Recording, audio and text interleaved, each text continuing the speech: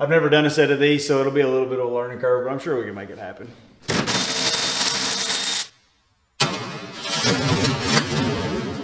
Ooh. Oh.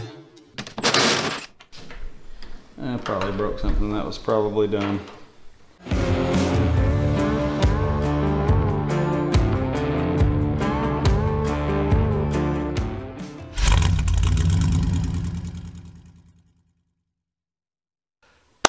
What's going on YouTube? Levi at Old Iron Off-Road out here today, back on Mr. Big Bird. I do apologize for the time in between the last video that we uploaded. It's just been hectic here. We've been really focusing on some other customer projects, trying to move them forward so we can bring you content on those. Enough about that though. Today we will be installing a set of bumpers from GRC Fab in Cleveland, Georgia on Mr. Big Bird. You've probably heard me talk about it before. The 8800s factory chassis don't really lend themselves to heavy custom bumpers, so just be aware that this isn't something that Randy necessarily sells to the general public, as it does require some extensive modifications to the chassis to make sure that it will properly support these bumpers.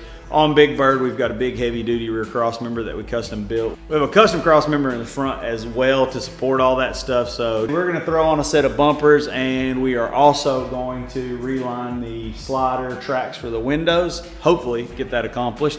A couple of milestones and setbacks on Mr. Big Bird. We had some problems initially with the ECM. We were under the impression when we had put this truck together that the previous shop had already set up the ECM for the VATS delete and the emissions delete. When we tried to fire the truck up for the first time, we found out that it had in fact not been done, so we had to send the ECM off to our guy, get it all set up, put it back on the truck, fire it up, runs great. Then came our next issue. We appear to have an oil leak in the back of the engine, in between the transmission. Could be the back of the oil pan, could possibly be rear main seal. We're gonna dig into that. But yeah, we're gonna jump into the bumper install first, get the front and rear bumper laid out, get the tracks relined on the windows, and we'll even give you a good once over of the engine. We'll let you hear this guy fire up, so make sure you stay tuned for that. Let's jump into it.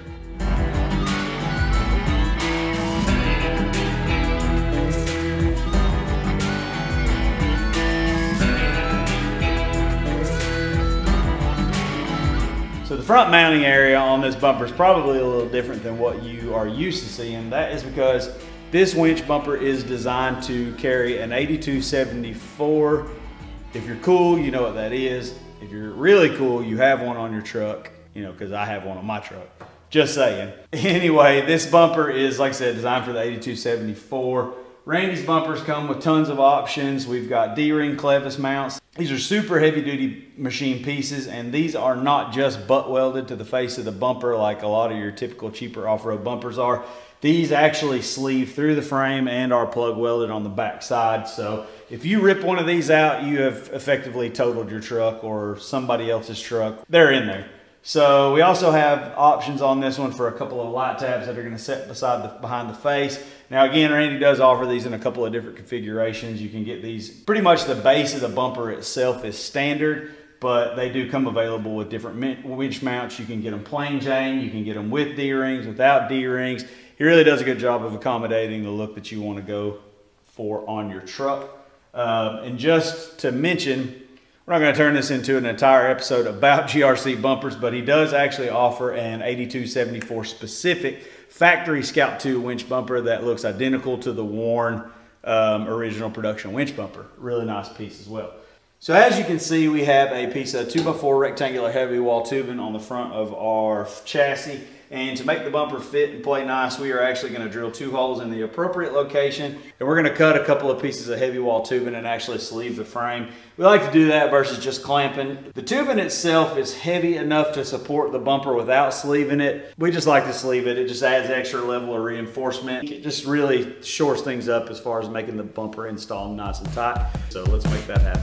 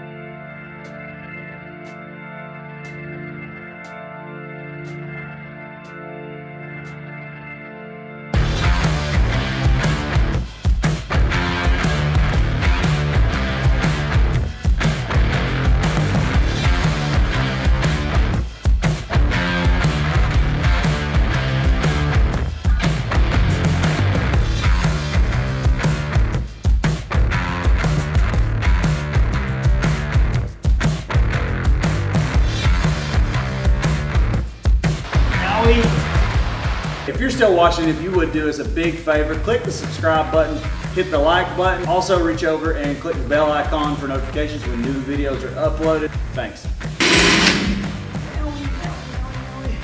Hot glitter, hot glitter.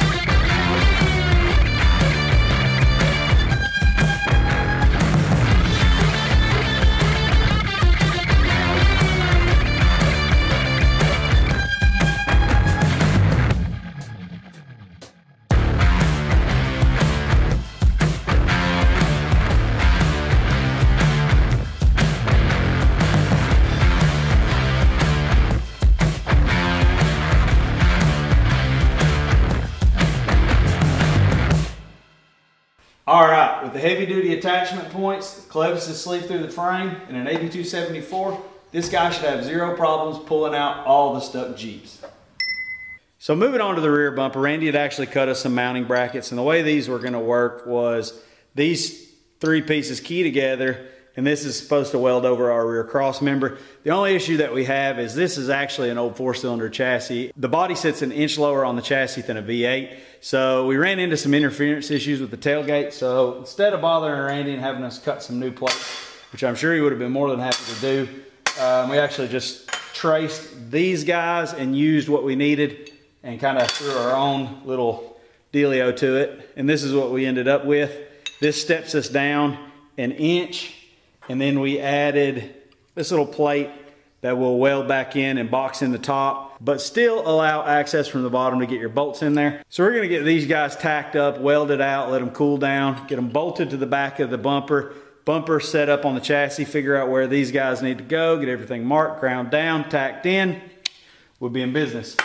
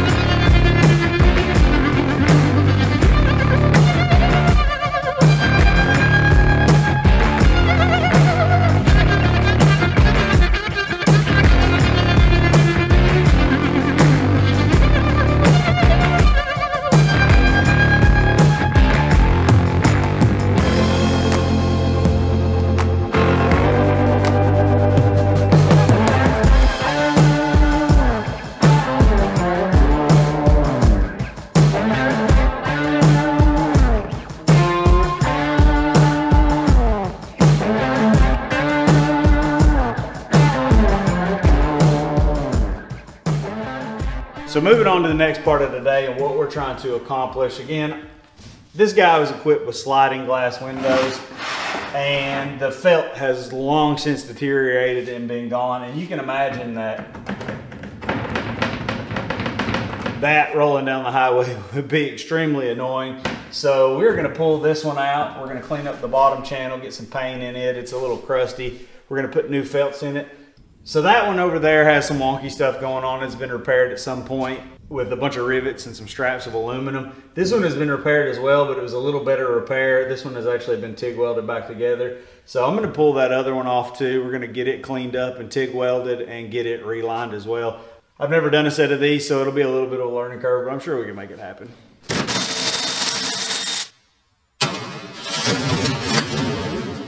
Ooh. Ew. I probably broke something that was probably done.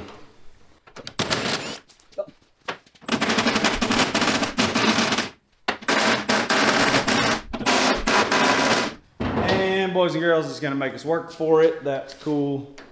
If I can get my arm in this guy or not.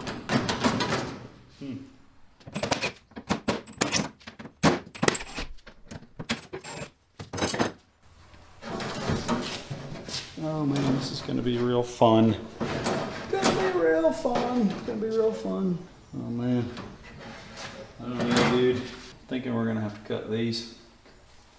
Yep. Let's put some penetrating oil on the other side. These two, I think we're just gonna drill them. We'll be a little more careful on the next ones.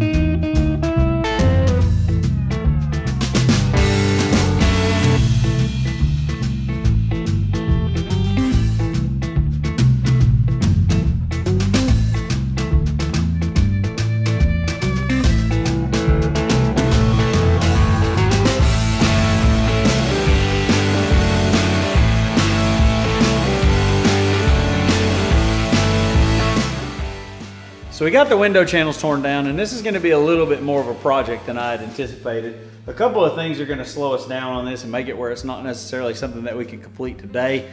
We've got a couple of these little oddball cage nuts that actually clip into the inside of the track, and that is what the bolts bolt through to hold the upper channel in. Obviously this is a 60-year-old truck, so some of these broke, and I can't find specifically these. I did look into finding some very similar on McMaster-Carr. They're flat, they're actually intended to be welded in, but they've got a 2-inch spread, and I think I can actually put them in a break or fold them on the edges and make them where they'll snap in. We need a couple of clips that go in the actual door shell that hold this guy in, and I'd kind of intended on having to reuse these, but these are pretty gross. They're gonna take a little bit more effort to clean up than I'd anticipated, so that's gonna be a long haul. So I think for today, we're going to get this guy repaired.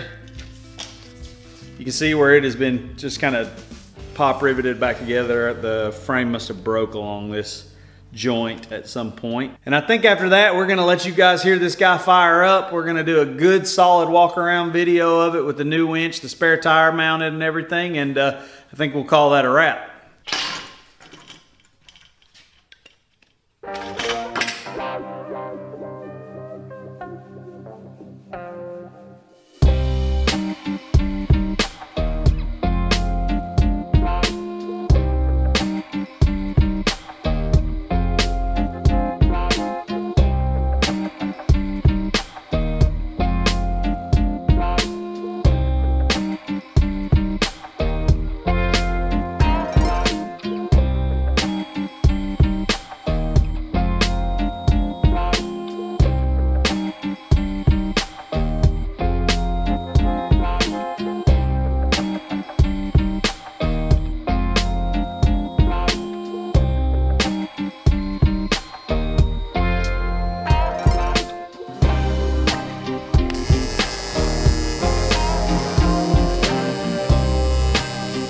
So the window channel repair went well. We welded up no less than 50 holes around the outer perimeter from where existing rivets used to be.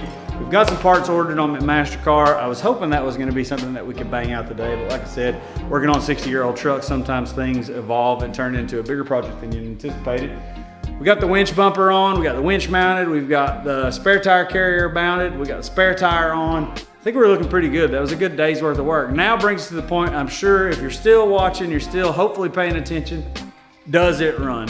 Well, let's find out. Power on. Bluetooth mode. Radio works. Connected.